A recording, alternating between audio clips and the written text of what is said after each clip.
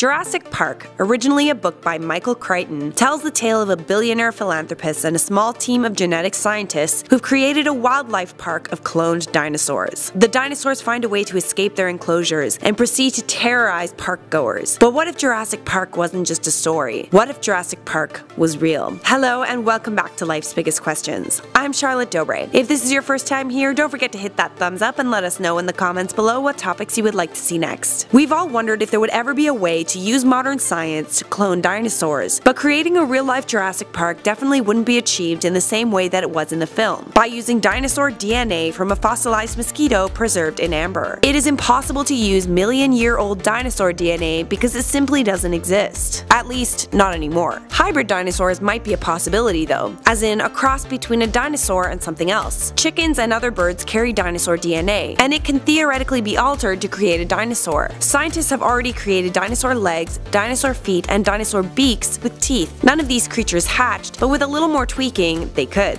According to renowned paleontologist Jack Horner, at the very least, the creation of a miniature dinosaur might be a reality in around 10 years. Jack Horner was a technical advisor for all of the Jurassic Park films, and also inspired the character Dr. Alan Grant. So now that you know that it's possible to create a dinosaur hybrid, it could also be possible for Jurassic Park to be real. According to Horner, there are several ways in which a real Jurassic Park would be different from the film. For the purpose of the film, Steven Spielberg made his velociraptors quite, well, vicious. In real life, no animal hunts for sport, not even dinosaurs. So if you happen to find yourself face to face with a velociraptor, they definitely wouldn't tear open your car to get to you. A real-life Jurassic Park might resemble a wildlife reserve, where you could go on a safari and observe dinosaurs in their habitat. I would also like to point out that the dinosaurs in the film are likely a lot different from what dinosaurs actually looked like millions of years ago. Real-life dinosaurs could have been any color you can think of, because dinosaurs are related to both reptiles and birds. That includes bright green, blue, red, and even pink. Despite objection from Horner, Steven Spielberg purposefully made the dinosaurs in Jurassic Park muted shades of dark green and brown, because it made them much scarier. I mean, I guess that makes sense. If a bright pink T-Rex was running after me, I definitely wouldn't be as scared as I was in that scene from Jurassic Park. And according to the discovery of new fossils, many dinosaurs had feathers, especially velociraptors and T-Rex. But bringing dinosaurs back poses a big problem. Because dinosaurs went extinct millions of years ago, they would become an invasive species, and they would compete with native current species for resources. There aren't a lot of animals right now that could become predators and take on a dinosaur, so because of this, dinosaurs would reproduce rapidly. They would hunt current species of animals and likely cause many to go extinct. Dinosaurs would be no match for humans though. If it ever got to the point where the dinosaurs we have brought back to life begin to get out of control and cause problems for us, we could simply eliminate them. Perhaps it wouldn't be the best idea to create a real Jurassic Park. Running a dinosaur park would not be cheap either. It would cost something like $23 billion,